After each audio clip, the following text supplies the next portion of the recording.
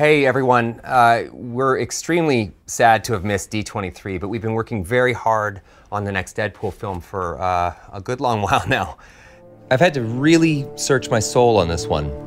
His first appearance in the MCU obviously needs to feel special. We need to stay true to the character, find new depth, new motivation, new meaning.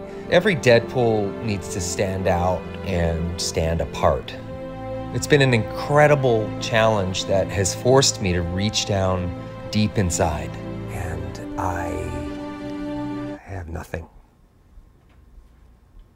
Yeah, just completely empty up here and terrifying.